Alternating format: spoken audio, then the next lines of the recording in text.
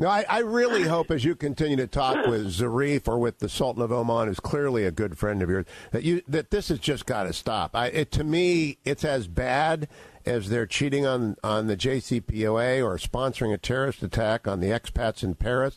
They're sending sophisticated weaponry that can kill a lot of people in these missiles that the Houthis are there. And Zarif and the Sultan, they've just got to stop that. Do you agree, Secretary? Yeah, absolutely. And we've made it very, very clear to them, and the issue's been raised with the Omanis and others.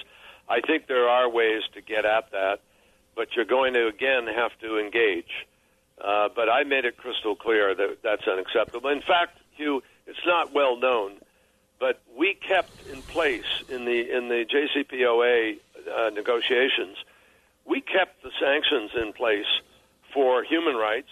We kept the sanctions in place for the missile testing. We kept sanctions in place against their transfer of weapons in Yemen, and we raised those sanctions even during the time we were negotiating the JCPOA. So we never relented with respect to accountability on those issues. But we believed that having an Iran that didn't have a nuclear weapon or a pathway to a nuclear weapon was a better place to be in negotiating on those other issues.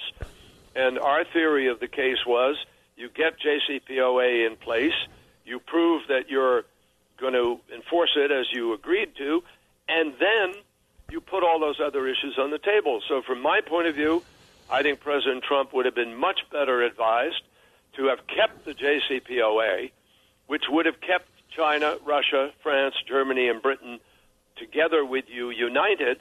So you keep it in place and you say to the Iranians, hey, guys, we've told you got to stop these other things. I'm going to give you 2 years or a year or whatever. We're willing to negotiate on these other things. But if you haven't done it by then, I'm out of this agreement. And that way you have China, Russia, these other countries with you in the effort to leverage this different behavior from Iran, rather than unilaterally pulling out and isolating yourself